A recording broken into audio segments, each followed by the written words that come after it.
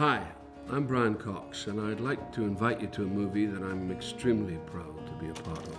It's a movie called The Good Heart. Oh, Jacques, not again. Why can't you just die? Good to see you too, Olivia. I think he's one of the great characters. I mean, you know, you don't get roles like this every day. When I read the part, it just came straight off the page. Unplug the smoke detector. Unplug the green wire. Jacques does feel that his days are numbered. You know, he does feel that he's about to make the big exit. And he sees Lucas as a kind of hope. Lucas! Lucas, you little punk! You're coming with me. What? You're coming with me. I appreciate it, Jacques, but I would just like to be left alone. Come with me, Lucas. I need your help. And he just says it. You're going to be my heir. I'm going to train you. You're going to run this bar. And Lucas allows it because Lucas is then given purpose. You have many things to learn, my friend.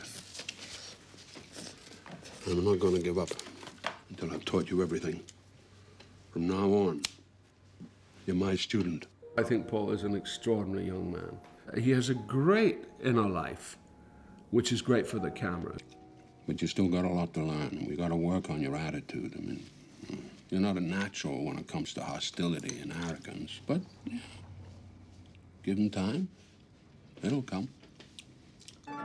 You have to know Dagot to know Jacques. This is a very unique writer because he's very funny. And his device is to use almost situation comedy to tell a kind of dark story.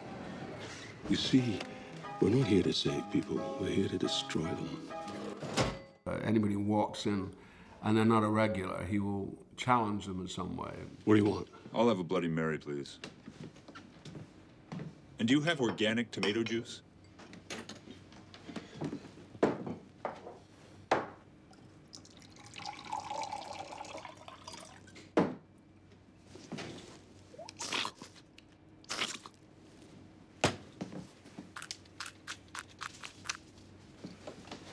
Sorry, we're out of celery.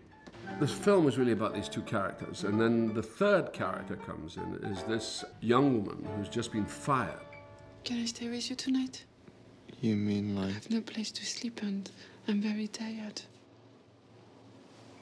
And eventually out of this comes the relationship with April, the relationship with the people in the bar, jealousy, all these things that probably Lucas was afraid of come to fruition.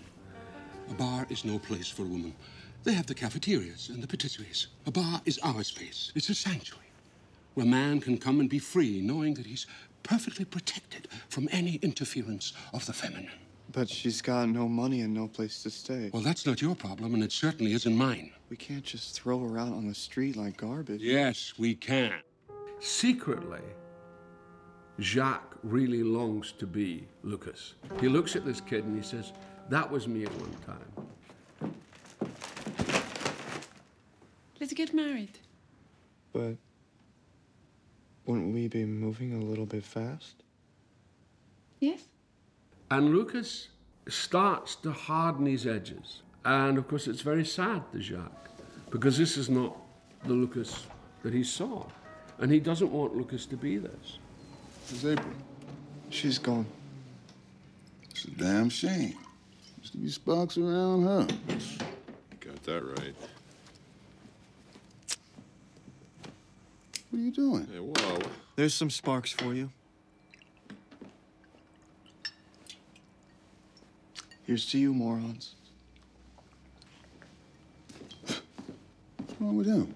If she's not good enough for this place, then I'm out of here too. You can't do that. Yes, I can. No, you can't. Yes, I can. Just take a look, Jacques.